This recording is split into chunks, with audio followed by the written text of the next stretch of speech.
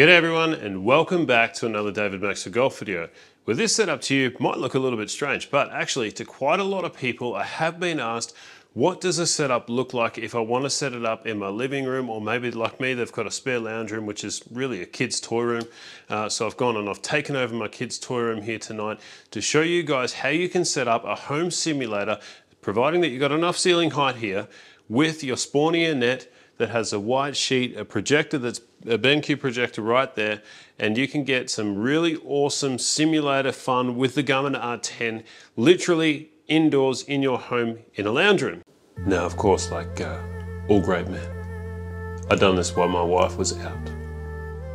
Don't do it while she's home. Just kidding, really, my wife is actually fantastic to let me do this. I told her I was doing this before I did it. Maybe that's a hot tip. Tell them what you're doing before you do it. Anyway, onto this. So what I've done, and if you, in terms of the setup, it is pretty much the same as your standard Garmin R10 setup. I've done a lot of videos on that. Please just go check out one of those videos. But there are some differences. So the differences that I'm going to talk about right now, the BenQ projector, it is not mounted to a roof, although you could mount it to a roof if you wanted a permanent fixture, but it is just here. You can see it right here. Literally, I've got it sitting on a little coffee table, and that's projected. It does need to be quite close to the screen. You can adjust the settings to fit the size of the screen. So these Spornia screens are really, really big, especially in the SPG8. So I've got the SPG8 hit net here. Now I'm 6'4" tall, and as you can see, that's massive. And also my wingspan does not get to either side. So if you're looking for an indoors that you're not going to shank into a wall, this is definitely the one to get. Enough rambling on, let's hit some wedge shots, see how it performs, see what it looks like. I am going to have the screen recording on just in case. Last time when I filmed it outside in low light, my camera, what it does is it sometimes puts bands across it. I have tried to slow the frame rates down and all that sort of stuff to get it better, and it is better. But it might, if you see some bands coming across there, that's not from the projector or the R10 or anything else, that's just from the camera. So I'll have the screen recording on, but let's hit the approach section. All right, so I've got a couple of clubs here to start with in my little Sunday's golf bag. How cool is this thing? Just like a little pencil bag, stand bag. If you haven't checked them out, check them out. I've got a review on Sundays as well. I'll link it in the description below. All right, so I am in the approach section. Let's just try 55 meters. What are we looking at here? 92, I don't really want to hit a full one yet. I want to get some confidence up. So 83 meters, let's go 83 meters. Okay, I like that. That's a nice number for a 56 when you're warming up. All I've got here is the HDMI to the USB-C, which is my iPad that is using the projector to project on the screen. So 83 meters, I've got a 56 degree. Let's go.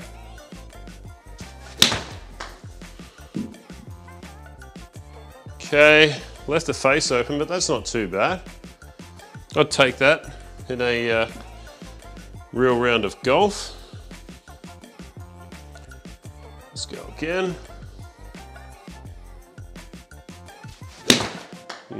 Got that a little bit chunky.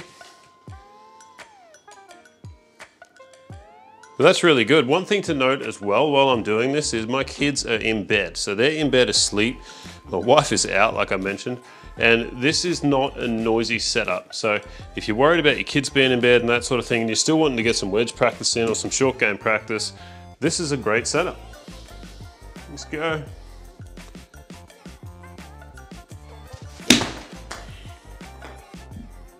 Oh, a little chunky again.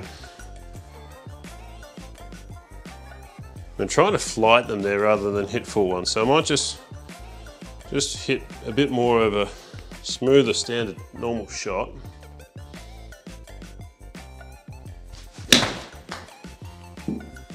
Leaving that face open. Could be that I might need to just adjust that Garmin a little bit too. I just adjusted the Garmin a touch because the way the setup is just on the angle here to fit into my living room. Might need to just fiddle with it a little bit.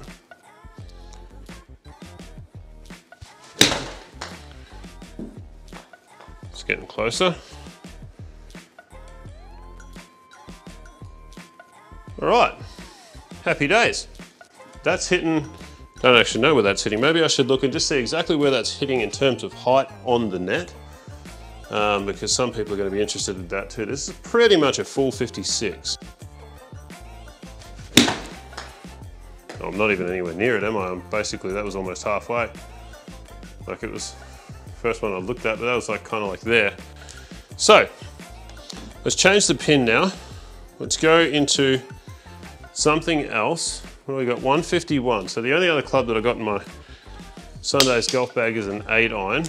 151 is typically not what I hit it, but what I'm just going to do for the moment, because this is literally as I'm filming this is live. I've got a fan just here. There's actually a good spot.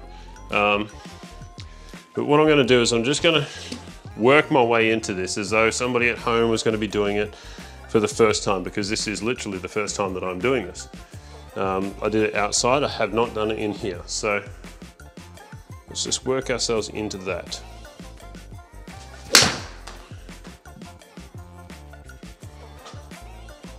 Need to go.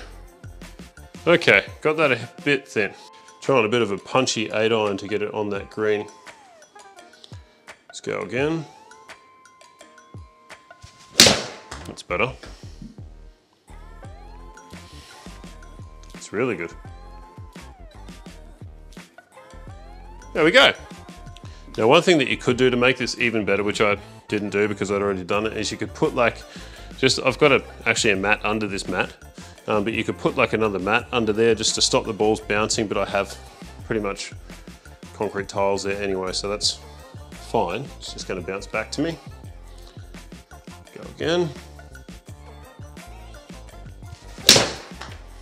I like that. It's a nice shot. Those little punchy shots. Now this ceiling is the exact same size as the one that I've got out there. So technically I can have full swings, but it's just a little bit of getting yourself used to the fact that you are hitting indoors without scaring the crap out of yourself, to be honest. All right, let's go.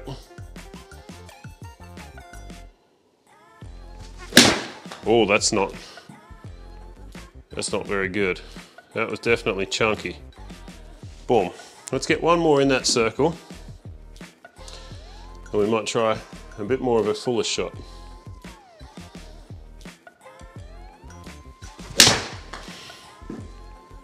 Don't know if that's going to turn enough, but it is a good shot. All right, I'm happy with that. Let's try and move it on a little bit to a bit more of a fuller shot. I don't know how this is going to go. This is live, so slap a like on there for that. Dedication to the cause.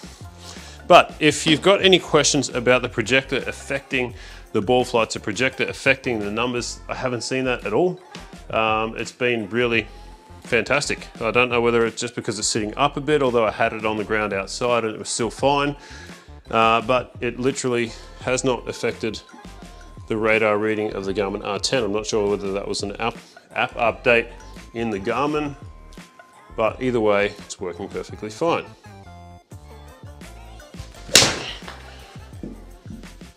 That is a good shot to start with. Going at 165, would have been good on the other hole too. Okay, so you can see my ball speed is probably down a little bit. My club speed is also down because I am hitting here in the lounge room, and that's something to be mindful of. A lot of people have told me with the Garmin that the distances are shorter. Now, let me just say that if your environment is something different to say like a driving range or an open golf course or something where you can really open your shoulders and have zero consequence, you're gonna swing slower, your distances are gonna be a little bit shorter. In my garage where I'm comfortable, I'm hitting this 8-iron around about 160 to 165 meters of carry, nearly 180 yards in here. That first one, I thought I hit it good. It's only 150 carry, I think. 150 carry. So there's a difference there of 10 to 15 meters just because I've changed the environment. Just something to bear in mind. That's not gonna make it. I know that this roof is the exact same height as the garage, but it does, because I'm not used to it, just make me question it. So let's just go for glory and swing confidently. That's not it. That's a chunk and run. Gonna get there, but it's not it. There you go. That's much nicer.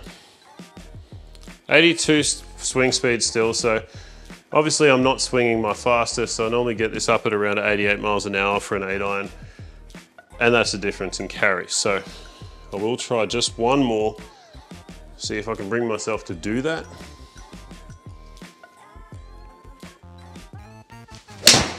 There you go. 83.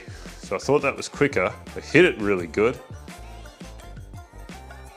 But I'm happy with that. Honestly, like when we're inside, we're trying to hit these numbers. We are going to be limited, but it is still practice. It's still going to get you better at playing golf. That's the whole point of the Garmin R10, is to give the average golfer an opportunity to get better at playing golf. And if you've got something like a Spornia set up inside, which really is pennies on a dime in terms of how much it costs to actually set up your own indoor simulator, this is fantastic.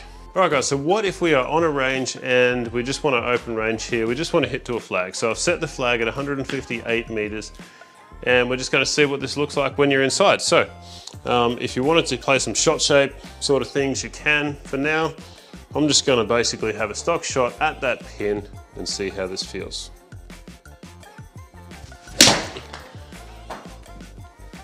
That might be very good in terms of distance.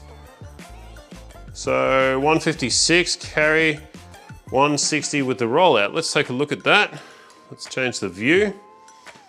What do we got? We can see that we've hit the green there. I don't think I can zoom in to the green. That's basically pin high, and I'm very, very happy with that. 82 mile an hour swing speed again, so the swing speed is consistent. 117 mile an hour ball speed with 19 degrees of launch. Perfect numbers for me really with an 8 iron. Back down the line. So you can see that that one was a bit of a draw, launching at 19 degrees. If we wanted to muck around with this, can we do it inside here on the simulator? Can we get one a little bit lower and kind of rolling out a little bit more with maybe a little bit less spin?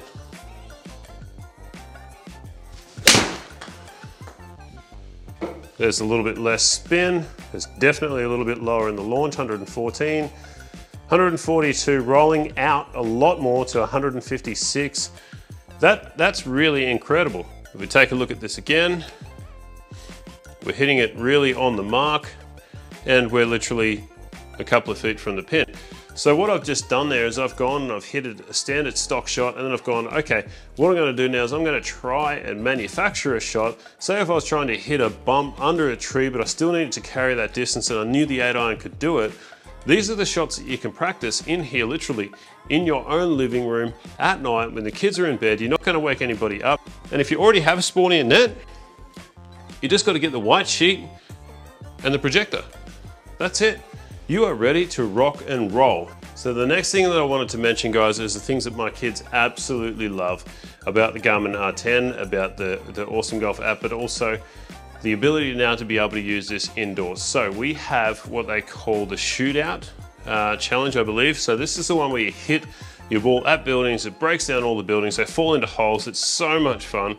So you get like 6 shots basically, and you get points allocated for each shot. So this one is perfect for the kids. Let's hit these buildings here. So right in the middle, we get the big buildings at the back, they fall in a hole, the kids love it, you get yourself some points.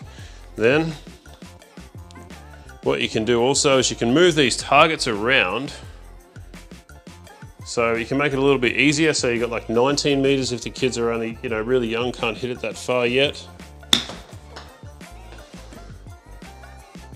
And there we go. Oh, I didn't quite get that big one at the back. 116 points.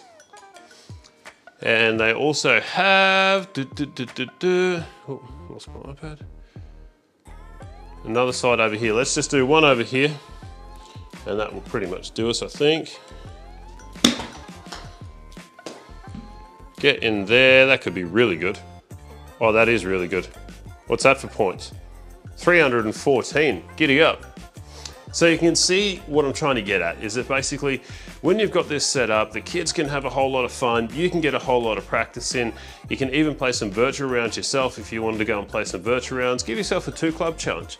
Do this in your living room, but either way, it's a very simple, very easy, very quick setup because your PowerPoints are already accessible here in your living room as opposed to being outside with the night golf video that I did.